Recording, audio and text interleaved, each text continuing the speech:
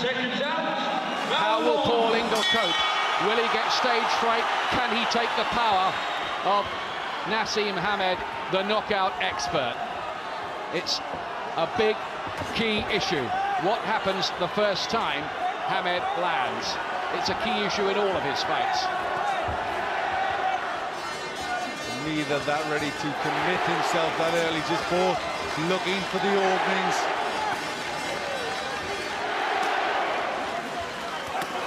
Oh, left hook and down goes Ingle. There's the answer about what happens the first time. Hamed connects and Ingle's in trouble. With just 2 minutes gone on the clock. Left hand that did it. That looks bad for Ingle. He might get blown away here if he's not careful. Another left rocked him, and the right too. He can't cope with the speed. He looks befuddled. Hamed might take him out in one here. Well, this is excellent work from Hamed. He really is back to his very sharpest, looking to get Ingle out early. Oh, these are big shots, and he's timing them all. It's been a great start here for Naseem Hamed. A beautiful left hand, one to the body, brought it over to the head, and Ingle went down heavily. But Hamed really loading up there. You can see him just bending the knees, getting full power into these punches. Oh, left to the body, and he winced in pain as it landed. Paul Ingle down on one knee. That's knocked a lot out of him.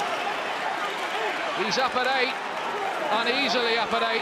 Joe Cortez, and he may be ready here to be taken in the 6th round. Another body shot, and Ingle, is he breaking apart here? He came back with a left hook himself, but got through the round, and he showed amazing heart there. Oh, look at that wince on the face. Oh, caught with the right hand and head jolted back there of Hamed. This is his worst round yet. He's a little bit open-mouthed as well, Hamed. You wouldn't think that much cause for concern, but a few good punches from Ingle. This is his best little spell in the fight. He's just ruffled a few feathers here. And the champion who's caught again. Legs just looked a little shaky for a moment there, Hamed. Little laboured. Well, it looks concern in the faces in the Hamed corner. We haven't seen him hit like this before, I don't think. Suddenly, it starts to look worrying for Hamed in the 10th, and he lunges there and misses by miles. No knockdown, but a wee bit embarrassing.